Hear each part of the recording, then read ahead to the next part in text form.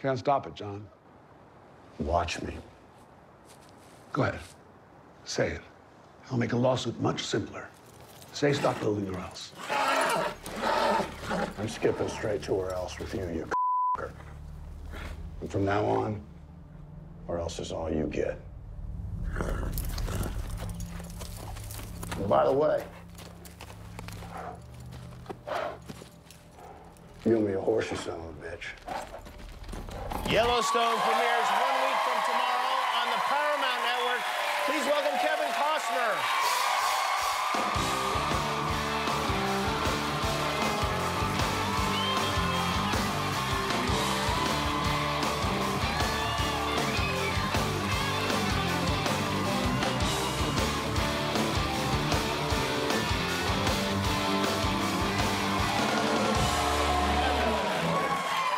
They're excited. You know, you're like a real movie star and now television star as well.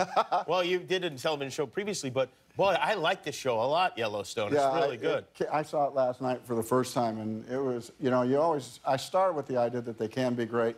Sometimes somewhere along the line, it goes somewhere else, and this just turned out really great. So it's interesting to me that you saw it for the first time last night. Yeah. Because as a director and writer and all of these things that you do, that you would relinquish so much control. Yeah. Is that hard for you? Not really. I mean, sometimes you just want somebody else to drive. You know? And what you're hoping, though, is that they have the strength and the vision to kind of battle all the decisions that might want to lessen it. You know, a lot of times people are fearful of things that they haven't seen, and so those things find a way of just drifting out. And our director, Taylor Sheridan, really kind of held the line.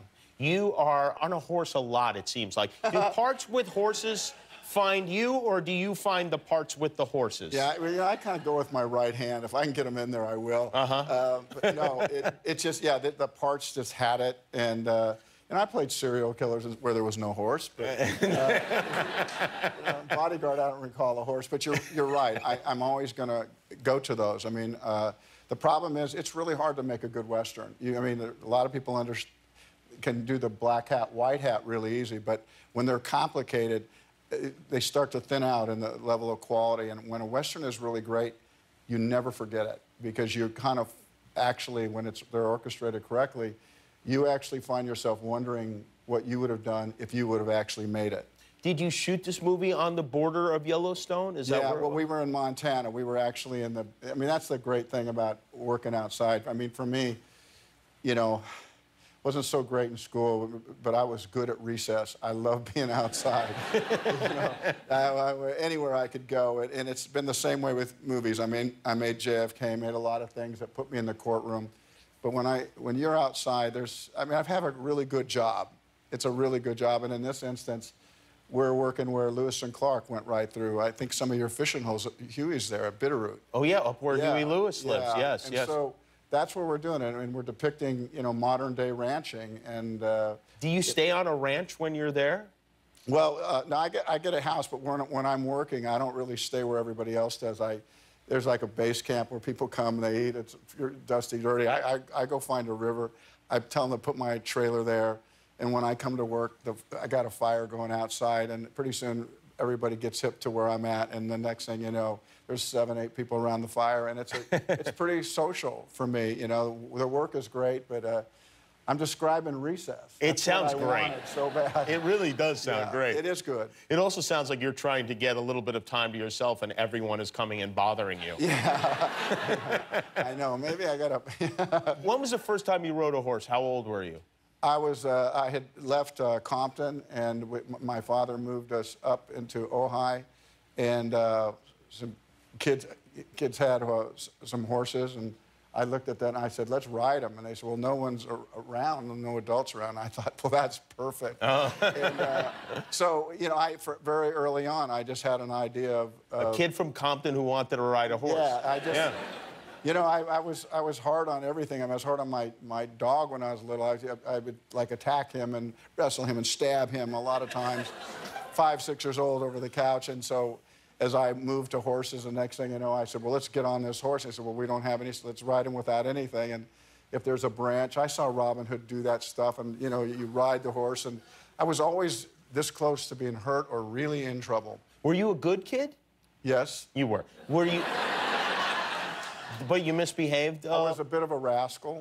You know, it was hard to keep me in, and I wouldn't be. And when they finally took me up to the country, you know, I'm 6 years old, and I was out in it.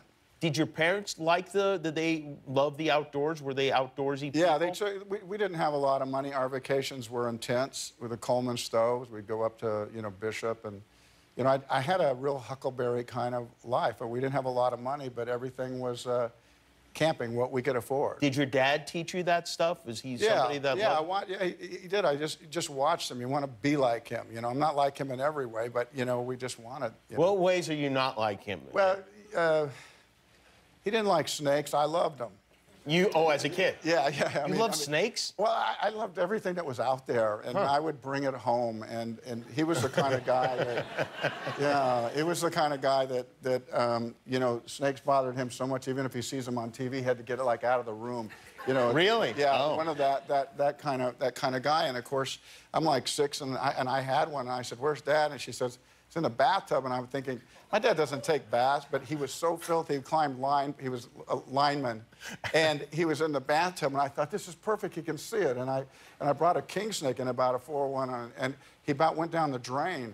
He said, "Kevin!" I always saying my name real loud, "Kevin!" And so I get that out of here, get rid of it. So of course I did, and I really I shook him up pretty bad. And I went with my mom, and I said, "How bad is he?" And she goes, "Well, he's outside, honey. Just leave him alone. He's relaxing, and he's gonna have a cigarette." And 'cause my mom would make him smoke outside, and all of a sudden I heard my name again, this time louder, and I thought he was relaxing. What's wrong? And I went outside, and there was this like little coffee table where he hid his cigarettes where he wouldn't smoke inside. And that's where I put the snake when he told me to get rid of it. And so he opened it, and it was a big king snake. And so I heard my name again. Where it was always. I was the kind of kid that couldn't remember what I had done wrong. So I thought, what could be? Those are the worst kind of kids. I'd already been in trouble. How could I be in trouble twice? Hi, I'm Jimmy Kimmel, and this is the Internet. I made it myself. Hit subscribe if you like it.